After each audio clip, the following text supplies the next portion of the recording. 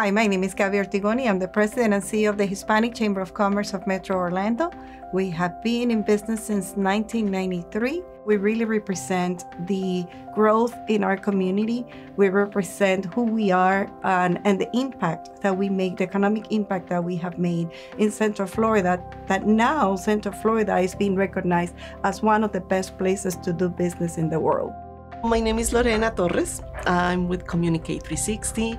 We've been in business since 2001. We came from Colombia. Our business is marketing solutions, products.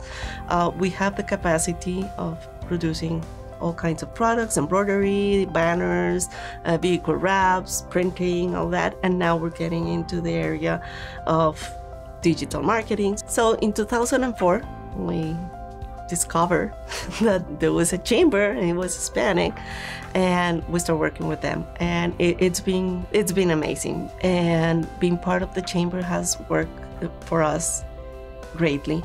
Networking, the relationships that we create, the support that the chamber has for the Hispanic community is amazing. And at the same time, the chamber is kind of the center for many other entities of the Hispanic community. People have a vision and the people want to turn something into a business, but entrepreneurship without the right tools and the right direction, to me, is only a dream.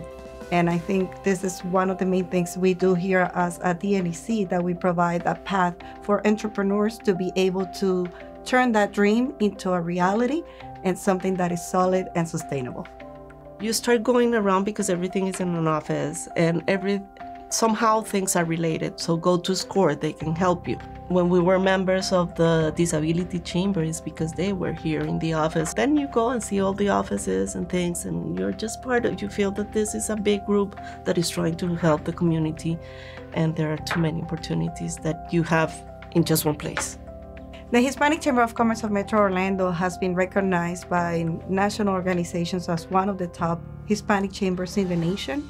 And we really give a lot of credit to our relationship with the NEC for that success. And that's because of the level of collaboration that we have here, the synergies, but also all the savings that we have had throughout the years because of the access to the many resources that we have here as a resource partner.